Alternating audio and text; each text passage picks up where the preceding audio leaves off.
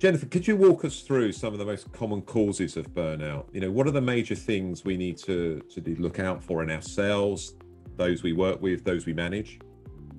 Yeah, so it was really important in 2019, where the World Health Organization actually identified burnout as institutional stress. It's occupational stress left unmanaged.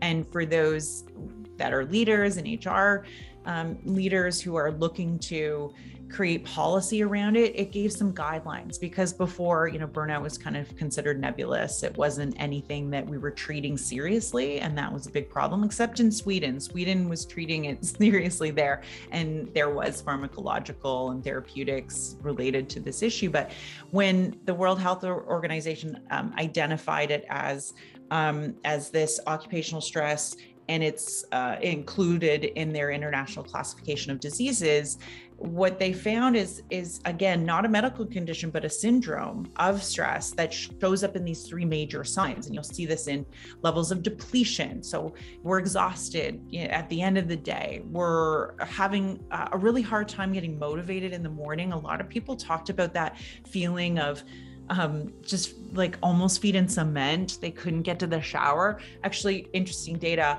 Showers are down in 2021 by 30%, which is an interesting data point. I think we've lost sort of hygiene and routine. And a lot of that is because we're burned out. We're chronically stressed. And then two, we see this in drinking more coffee or having to relax in the evening. We see alcohol sales, go up dramatically. All of this is, again, signs of burnout. And then we see this too in this emotional distance from our job. So we used to feel really good at what we do, and now we're so overworked. We feel this lack of efficacy, like we're not valued. We don't have purpose. We're not inspired. We saw that a lot in healthcare, teaching. Tech companies are all of a sudden this remote work, and they're working 3 hours more per day because they're always on. All of this makes us feel less effective. And then the third way that it shows up is cynicism. So this high level of negativism towards our job, and using fixed mindset language like always and never. It's always going to be like this. It's never going to change. A lot of it's very myopic. It's my problem. And I can't do anything about it. So a sense of hopelessness. So these three signs are really something that we need to, I see in ourselves if we're thinking that we may be burning out, but also we tend to misdiagnose our coworkers or colleagues or even our subordinates as being underperforming when they are likely chronically stressed, because it shows up in presenteeism and absenteeism, more sick days, more mistakes, irritability, just not a great coworker, they're not as friendly. Yeah. All of these things we think, oh, you're underperforming. We should put you on an exit strategy. And more than likely, in most cases, that person is actually experiencing symptoms of burnout. And that's what's contributing to their, issues in their performance at work. I mean, so if you've got what was previously a high performer who's not performing so well, then, check for burnout.